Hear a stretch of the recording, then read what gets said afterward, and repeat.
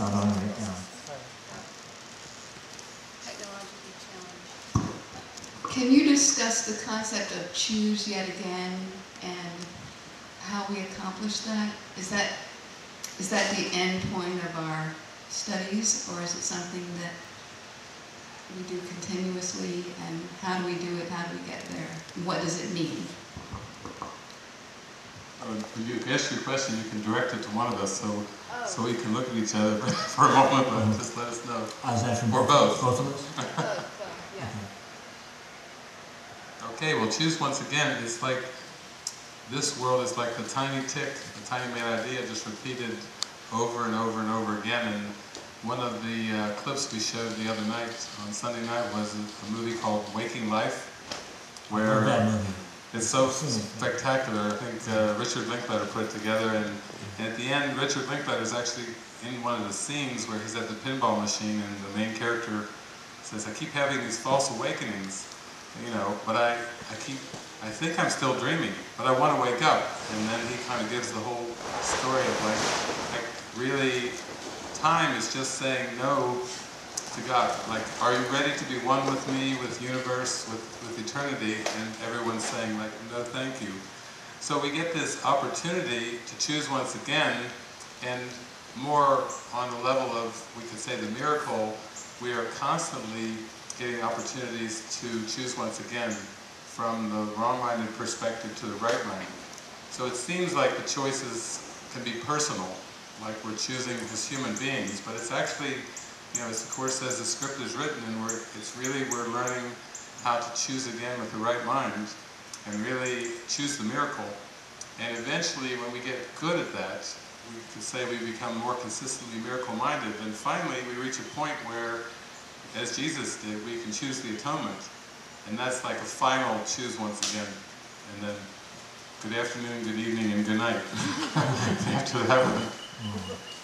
Yeah, that's cool. That final section of the text, choose once again.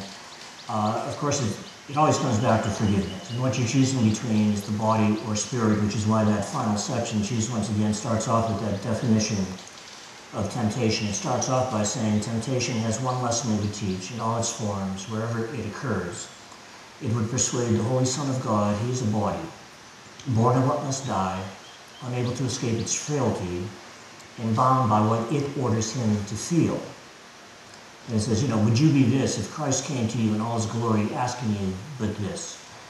Choose once again if you would take your place among the saviors of the world, or would remain in hell and hold your brothers there. And for he has come, and he is asking this, and that's the choice that we're always asked, you know, to make. So then it says, you know, learn then the happy habit of response to all temptation with these words. You know, I am as God created me. His Son can suffer nothing. And I am his Son. What can suffer but a body? You know, that's why it always comes back, you know, what are you going to see other people as being? A body or spirit? And whichever one you choose is what you think is real, as it also says in that section. That's a dynamite section, wonderful section of the Course, and Jesus really kind of puts it all together there.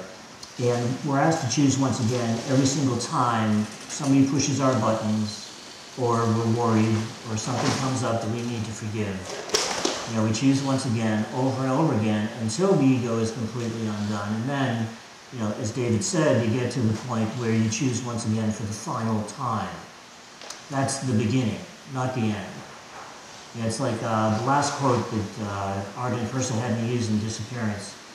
Jesus says, help me now to lead you back to where the journey was begun. To make another choice with me. You know, so you completely undo the ego, and eventually you end up back at the beginning. And Jesus said the same thing in the Gospel of Thomas. You know, have you found the beginning? Because where the beginning is, the end will be. And so it's like it all fits together, and you choose once again for the final time, and then the ego is undone. And you know, as David said, you're out of here. You know, it's all over. And that's what we're working toward. But the cool thing about this particular path is that you can have a good time on the way. You know, you can have a really good time. So, you know, you can have your cake and eat it too. You can have a good time now, and you're still going to awaken in God eventually.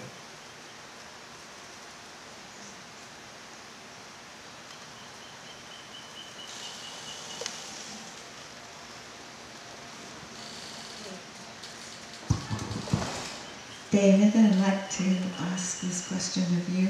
How should we address entities? Jesus cast out entities several times, and how do we look at these, please? Okay, I think when you talk about casting out entities, you're talking more like evil entities?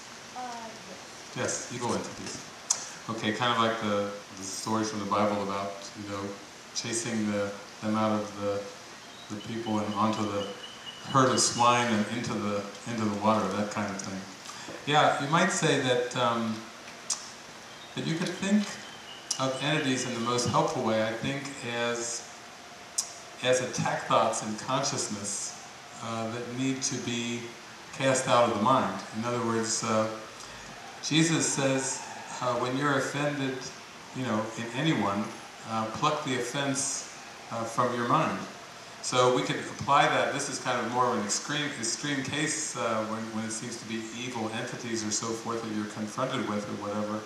But in one sense, this is about purifying the mind and letting go of attack thoughts. And that's actually the way to enlightenment and healing. You know, I am not a body, and my mind cannot attack, so I cannot be sick. Part of that recognition of my mind cannot attack is to purify the mind of all these attack thoughts, because they can't be our real thoughts. The Course tells us that we've got this, you know, layer of thoughts that are egoic, and then underneath them are real thoughts, the thoughts we think with God. And so you might say that this is a temptation to believe that illusions are real, you know, perceiving evil entities, and then how you answer that is very important. You know, you need to see it as a call for love and not as a thing of fear. And then in that sense of joining with the Holy Spirit and Jesus in that, you are able to answer the call for love.